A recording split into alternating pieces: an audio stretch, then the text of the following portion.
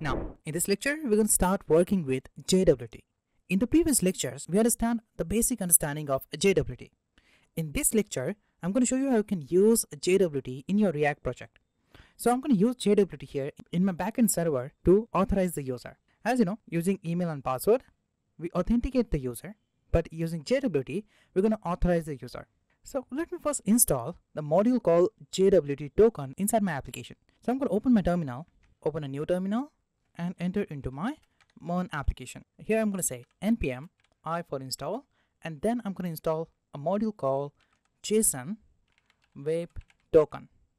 And then I'm going to install this module as dev dependency. So I'm going to specify here hyphen capital D. So this will just install this module as dev dependency inside my project.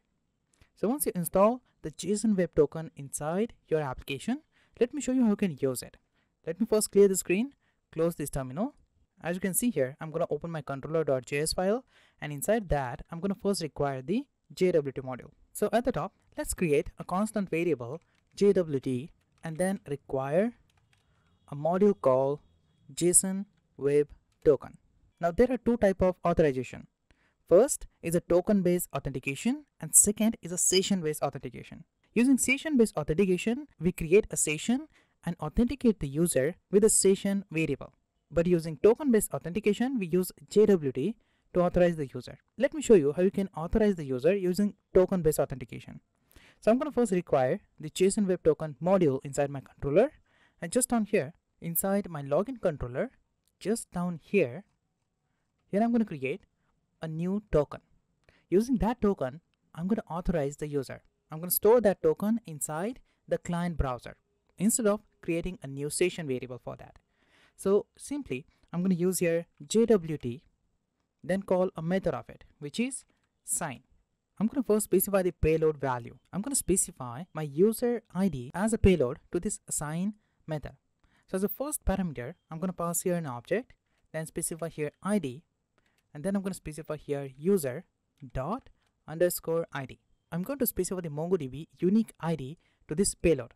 Sign method is going to use this ID to create a token. Just for that, I'm going to specify the secret key. Now the secret key may be anything. Let's say if I create here a string with the name key, then this is also a valid secret key. But when working with application, you can store a very simple secret key. So what I'm going to do is, instead of creating this simple secret key inside my application, I'm going to just use a tool called random password generator and specify that password here. So I'm going to open my browser, and here I'm going to search for random password generator. And from this website, strong password generator, I'm going to first specify the password length, which is going to be 50 characters. So I'm going to specify here 50, and then I'm going to leave everything as it is and click on this generate password. This will just generate a new password.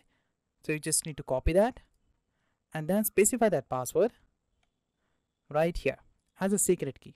So what I'm going to do is, instead of specifying that password here, I'm going to create a variable inside this config.env file.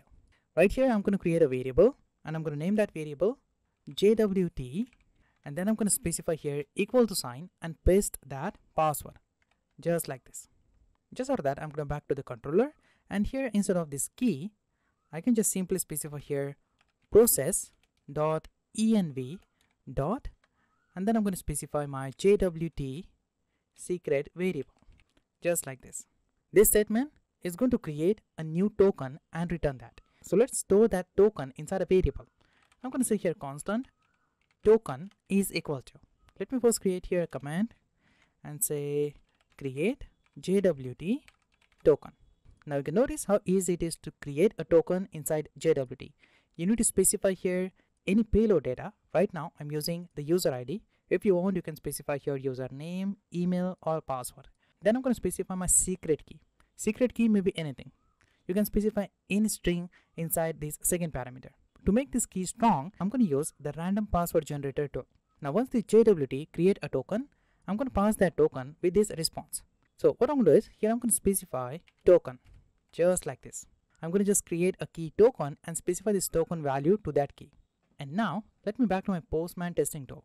So inside my Postman testing tool, I'm going to select the post request, and I'm going to specify the URL API login. I'm going to make a post request on my login endpoint. Then I'm going to specify the body here, Inside that, I have the valid credential. Just so that when I click on the send button, you can notice you're going to have your authentication token of JWT. Now, whenever you make a request to your server, you need to pass this token with it.